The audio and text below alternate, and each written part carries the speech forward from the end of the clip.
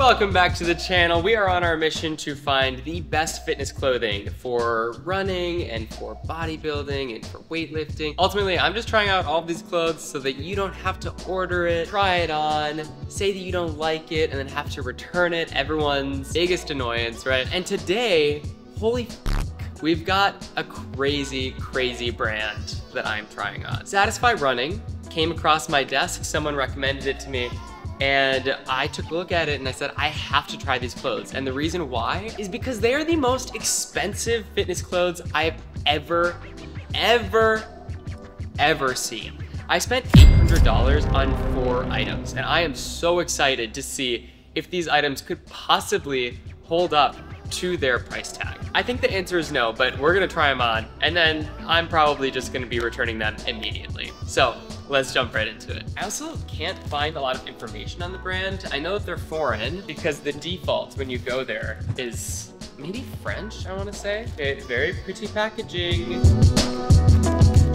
Okay, I know exactly what we're gonna start with, and that is the Rippy 3-inch trail shorts because they're the most expensive shorts I've ever seen. They are $240. $240. Let's try them on, see how they are. I'm not gonna bother taking my shoes off because I only have 1 pair of shorts. I can only afford to try 1 pair of shorts. There are numbers. They're designed in Paris for running. 0, 1, 2, 3, and 4, and this is a 1. Maybe they're unisex, so they're like, or maybe they're just technically like women's shorts.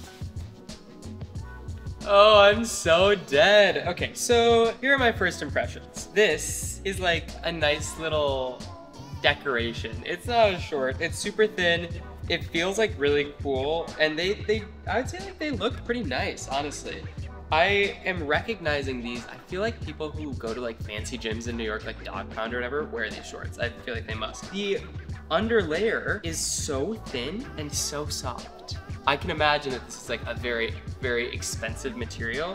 So I guess maybe like the price tag is representative of how expensive the materials are, but still the idea that you'd even make something like this is just unnecessary. Like we treat our clothes pretty roughly at the gym, and so it's not like this is like high fashion. I don't know, it's just, okay, so they've got this nice little carabiner here. They've also got this like double layer of a waistband. So that's my underwear, but this is built into the short. And then you put that on top, and then you can have a nice little like fashion thing. I don't know. They don't have any pockets. Oh, except for this little pocket that I think you can put your credit card in. Yep, that is the only thing that would fit in there. Weird that this kind of like puffs out. What is that?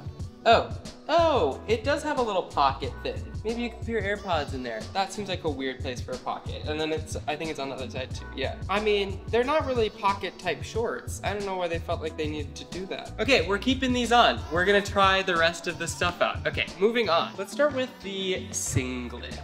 I'm just obsessed. How much do we think the singlet is? Just $130. Just $130 for a tank top. It's not so bad.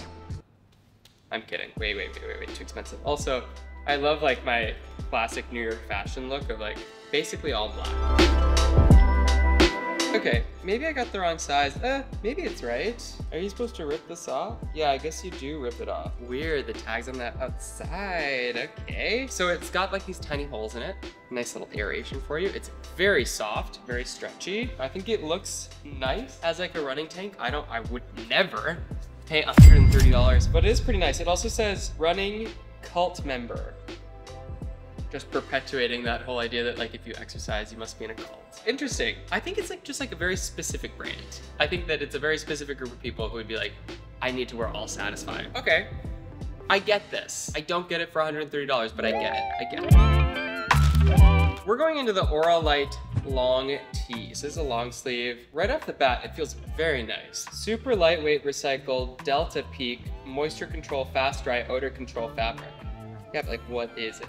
Made in Portugal. Hello. It also like doesn't tell you how to wash it. They're like, you must be rich if you order this.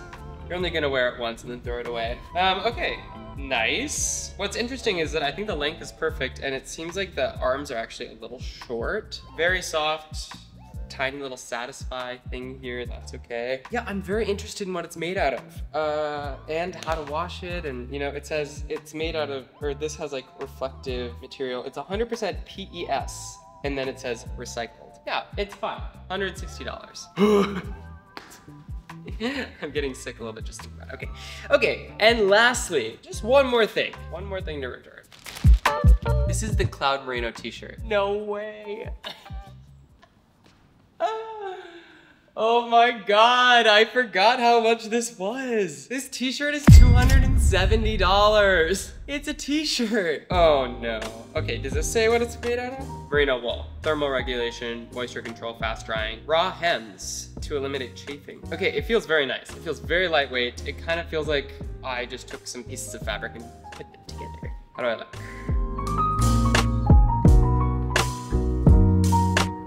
Would you wear this running? Would you wear this lifting? You know, doing a nice little clean? I guess maybe. I'm baffled. Yeah, $270. And you can see through it. Like I can see my neon, well, you can see my neon shoes through it, but you can really see my shoes through the shirt.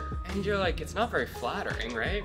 This t-shirt is $270. Pretty wild. Okay, I'm so interested. Would you pay money for any of these items? Like, would you pay this much money? I feel like I get good fitness clothes that are like very high quality and look really nice for, you know, a quarter of the cost, and I just don't quite understand this. Maybe it's like, maybe it's the same thing as like designer, where you could get a really functional handbag for, you know, a tenth of the cost of a Gucci handbag, but like you're gonna do the Gucci because it's designer. But for fitness clothes, what? I don't know. I think it's like a lot of like signaling, like I go to the gym for your rich friends. But this was an interesting experiment. I don't suggest it. These are going back, and we will continue our quest to find the best fitness clothes. I wouldn't even say like these aren't even that good of fitness clothes when you take the price away. You know, like even if these were like a normal price, I would still be like, they're fine. Although like this liner is pretty cool. I love that it's so thin and like it feels really nice. But other than that, I'm like, nope, not into it. Also, this shirt is a little itchy. I think that's like what merino wool does. So like, okay, I will see you back next time. If you have any suggestions for fitness companies that you want me to try out, leave me a comment below. Otherwise, thanks for watching.